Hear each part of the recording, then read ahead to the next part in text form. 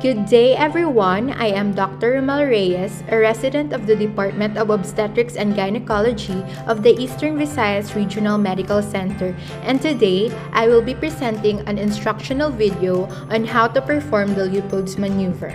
Leopold'S Maneuver are 4 systematic steps in palpating the uterus through the abdomen in order to determine fetal presentation and position. This is usually performed at 24 weeks age of gestation when the fetal abdomen can already be palpated. Before the procedure, ensure the patient's privacy. Always remember to perform hand washing before and after handling the patient.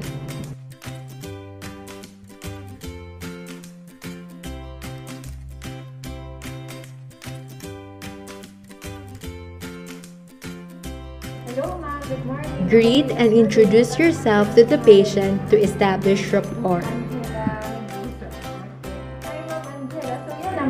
Explain the procedure to the patient. Use language or vocabulary that the patient can understand. Tapos, i-measure natin na yung matiyan, kikitaan ta konsakton, kana ko ni baby kung karang kabulan niya na. Papamatiyan gap nato na heartbeat ni baby niya na. So, ask the patient to empty her bladder before starting the examination. Comfortable ka na, ma'am. Matikang nakita, ha? Place the patient on a dorsal recumbent position, or you can ask the patient to bend her knees slightly.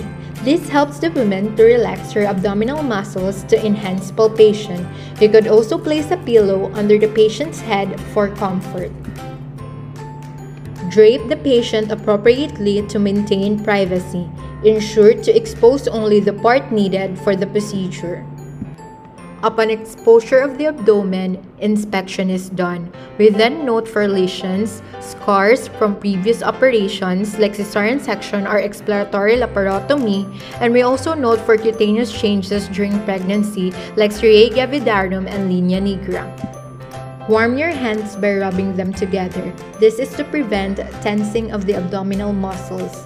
Cold hands can stimulate uterine contractions.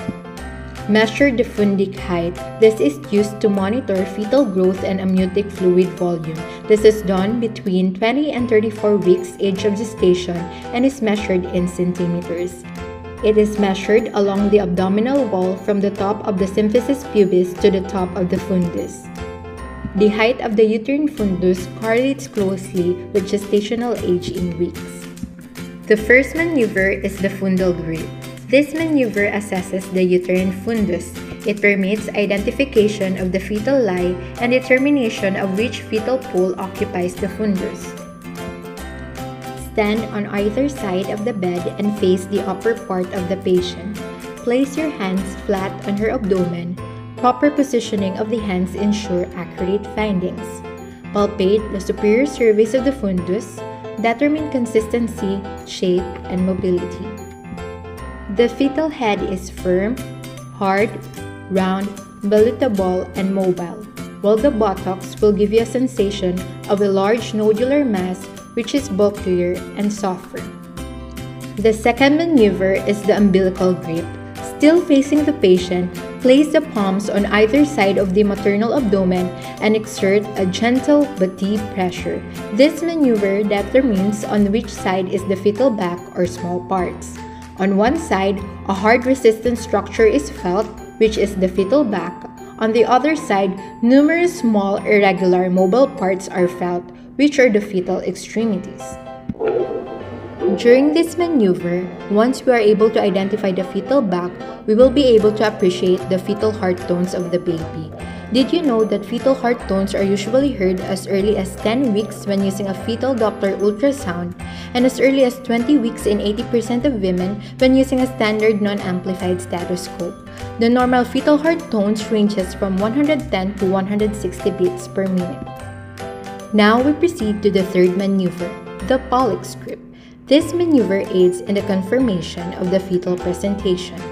Using the thumbs and fingers of one hand, gently grasp the lower portion of the maternal abdomen just above the symphysis pubis. Try to press the thumb and the fingers together. Determine any movement and whether the part is firm or soft. This maneuver determines if engagement of the fetal presenting part has occurred. If the presenting part is not engaged, a movable mass will be felt, which is usually the head.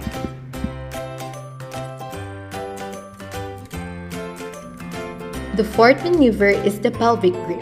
This maneuver helps determine the degree of descent. The examiner faces the mother's feet and the fingertips of both hands are positioned on either side of the presenting part. An inward pressure is exerted and then slided coded along the axis of the pelvic inlet. Place one hand on either side of the lower pole of the uterus just above the symphysis pubis. Determine on which side is the cephalic prominence and correctly identify the fetal attitude. If the head presents, one hand is rested sooner than the other by a rounded body that is called the cephalic, while the other hand descends deeply into the pelvis. If the cephalic prominence is in the same side as the fetal small parts, then the fetal head is in a flexed position. If the cephalic prominence is in the same side as the fetal back, then the head is in an extended position. Once you're done with the examination, explain the findings to the patient. Kanina ni baby, very good dia, 135. Tapos, kadakuhan ni mutiyan, sakto kung pera kakagulan niya na. Pagkapakulihan ni mutiyan, handi ko dali ni baby, adihan mo right side. So, amad ko na makikita, nakatuloy. If the patient has questions, entertain them and answer them accurately. Then thank the patient. Never forget to perform hand washing after handling the patient.